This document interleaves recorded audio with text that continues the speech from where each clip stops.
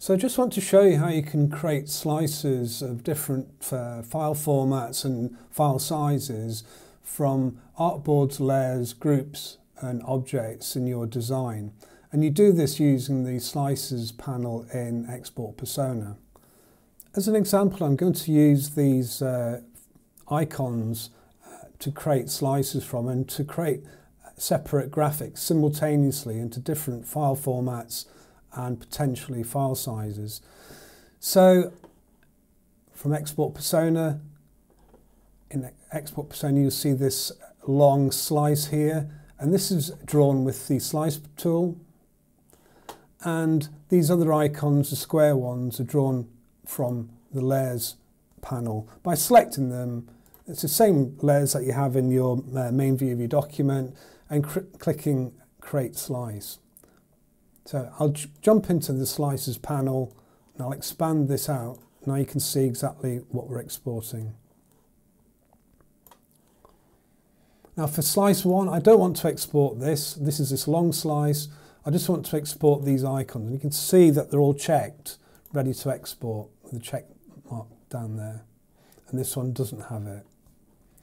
If I just go into Orders, just expand that one. At the moment, because the default on your right is set to PNG 24-bit, it's been adopted by all of these versions here, all the slices.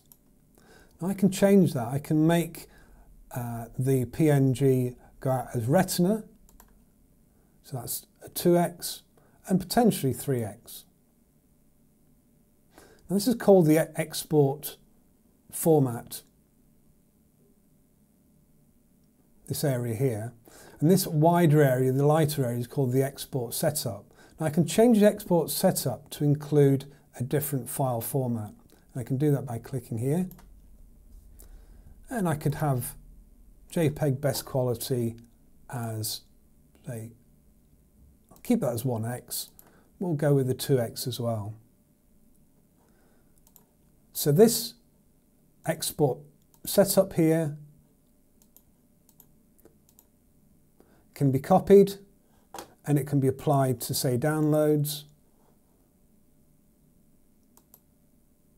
And you can see the exact representation applies down here. I'll just close these up. There's another way of making graphics go out just as 1x and 2x Retina, and that's by selection and choosing an export preset here. And I can choose Retina PNG. And remember, they were all just set as 1x. Now if I expand orders, you'll see it's set to 1x and 2x because I've adopted the export presets.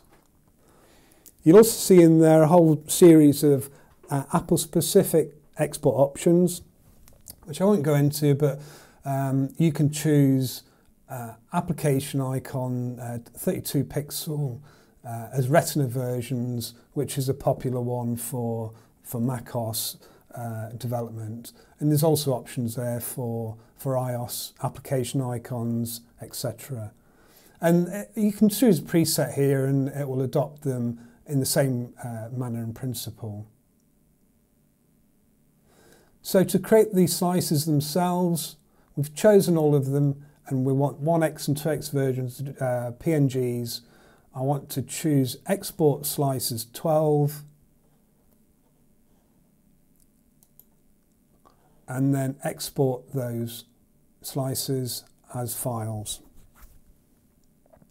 The advantage of continuous export means that you don't have to keep on exporting files every time you change it. Once that check button's in place, any edit you make will constantly update and export as you go. Now, this is great for sharing your work in real time with other, perhaps games developers or app developers who really need that information quickly and efficiently.